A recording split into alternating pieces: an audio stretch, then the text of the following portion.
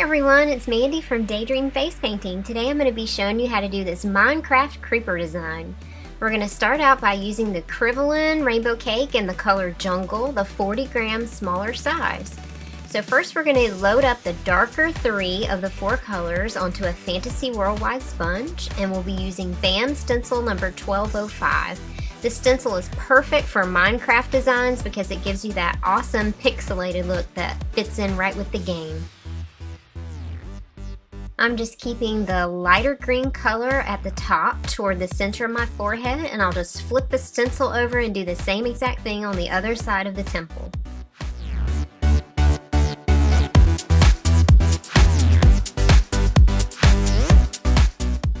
Now I'll spray a little more water on a clean sponge, and I'm going to be loading up the lighter 3 of the 4 colors on this sponge, and this we're going to use to make the head of the creeper.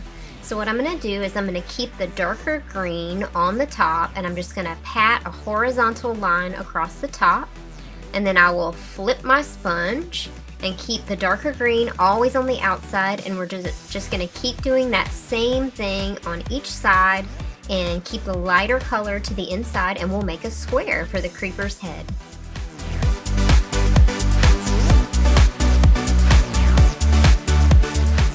And here's my secret that makes doing this Minecraft design so fast. I'm going to be using the Pinnock Protege 1/4 inch flat brush loaded with some black, and it makes those perfect square shapes, and they're super fast and easy. So you just make 2 for the eyes, 1 in the middle for the nose, then a line straight across about the same width as the eyes, and then you'll pull a line down from the top for the mouth.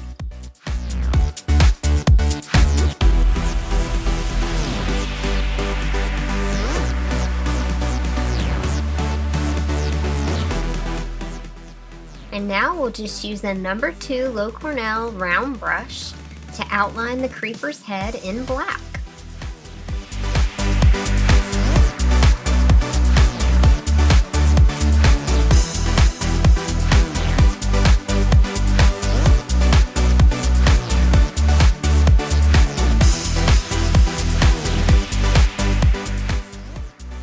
And next we'll make some wiggly lines coming out of each side, and this will kind of symbolize the cracks in the ground that the creeper is breaking out of.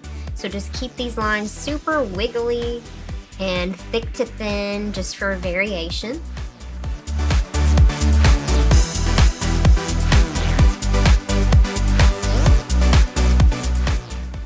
And now we'll just go in with a little bit of white and put some highlights at the corners of each eye and the nose and the mouth.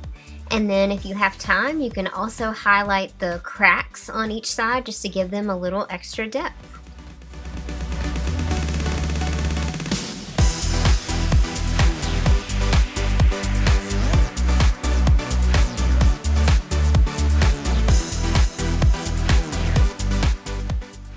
And that's it. That's pretty much the finished design. This is a fast one, and it's super popular right now with boys and girls. They just love it. They think it's so funny to have a creeper as a Minecraft design.